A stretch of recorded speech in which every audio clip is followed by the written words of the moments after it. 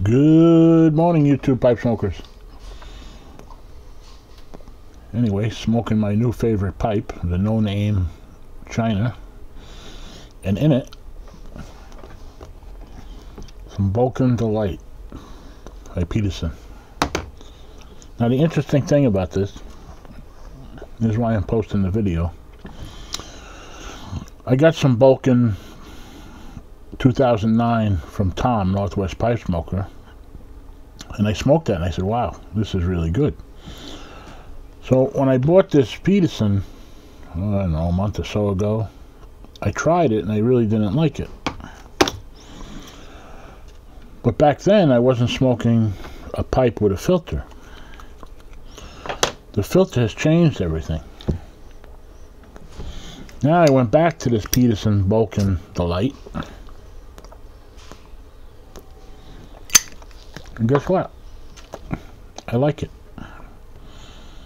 So, this goes along with the Cobbett of the Shire, what he was saying about maybe we all have too much tobacco we're collecting instead of using. And this is a perfect case. I wouldn't have gave this Balkan Delight a second chance had it not been for the tobacco of Balkan that Tom sent me from Northwest Pipe Smoker.